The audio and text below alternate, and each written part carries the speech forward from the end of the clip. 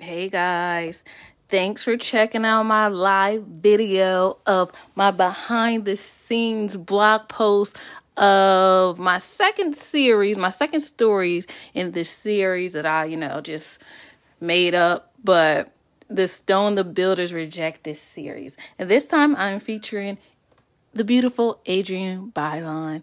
And I just love this story that she shared about how growing up, she didn't have a lot of money, so she didn't have all the fancy, famous, or fun toys that were popular during the time. So when she invited her little classmates over for fun, she decided to say oh yeah, let's read the subtitles and we can act like we're acting, like we are acting out a scene.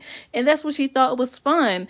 But whole time, her classmates that came over went back to school and blasted her and said how weird she was. And, it was very hurtful because she opened up her house to, these friends, and they just went back and just tried to put her down. But fast forward later, she's an actress. She works in television. She remembered getting a compliment from someone telling her how good she could read a teleprompter. And that's when she remembered, hey, I used to do this all the time as a kid. So the same thing that those kids were making fun of her about wind up being the preparation to take her to where she is today, in the spotlight, on TV, on the reel. So I was just very, very inspired by that. So I just decided to create an article about her experience. Cause I know at times we all probably felt rejected or we didn't fit in or something quirky or something different about ourselves. We didn't like that. We was just or ashamed of our background or something like that. But that very thing could be the thing that just takes you to another level. It's kind of the thing that you need to just, it's like the training ground. It's changing you and it's forming you. And I'm just so inspired by this. So I'm going to try to share a little bit of her story just so you guys can get the gist. So for me, a fun pastime was having friends over and being like, all right, when it comes up, it says Meg and I'm Brian. You read Meg and I'll read Brian. I invited this kid over and they ended up telling everyone in my school, don't go to Adrianne's house. She's super weird. Her parents don't speak English and she's going to make you read the TV for fun. And I cried so bad about that. To me, that was so heartbreaking. And I would invite kids and they'd be like, no, you're going to make me read the TV. And then... And fast forward this. It never looks like you're reading. Why is it when you're reading the prompter, right? And I got an incredible compliment from a producer once that said, man, why is it when you're reading the prompter, it never looks like you're reading the prompter? And I said, God, you are so good. I've been reading the prompter since I was 8 and I didn't even know.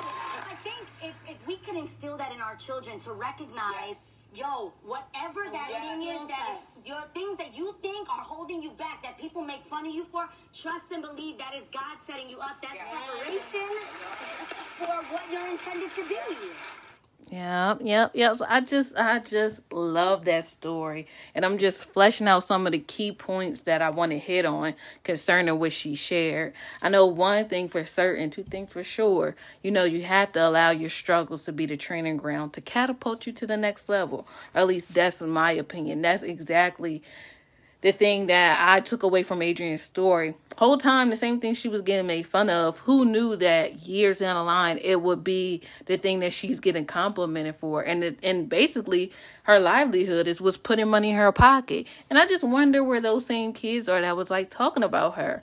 It's everything always just comes full circle. And I just give thanks and glory to God for that, and that's what I wanted to actually highlight in the beginning. Realizing that God never wastes a hurt. He got you, you're gonna be good. So I hope that you guys read this blog post that I'm creating when I'm finished. And then, I just gotta put a GIF in there. I really like GIFs. They're so cute to me. And I found this one of her. I want to win. I ain't playing no games. Right. And when she did, she came, she saw, she conquered. Go, Adrienne. So I'm just going to add a little bit more to some of these parts.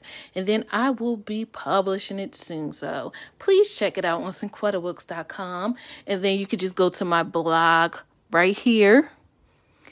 And you will see it. This is the behind the scenes kind of look.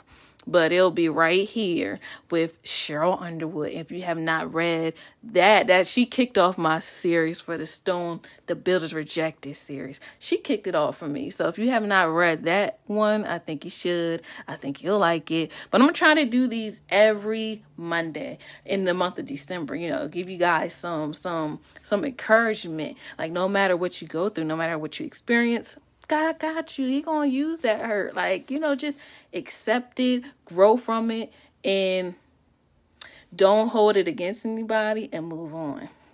All right. I will talk to you guys soon, and don't forget to check it out when it goes live.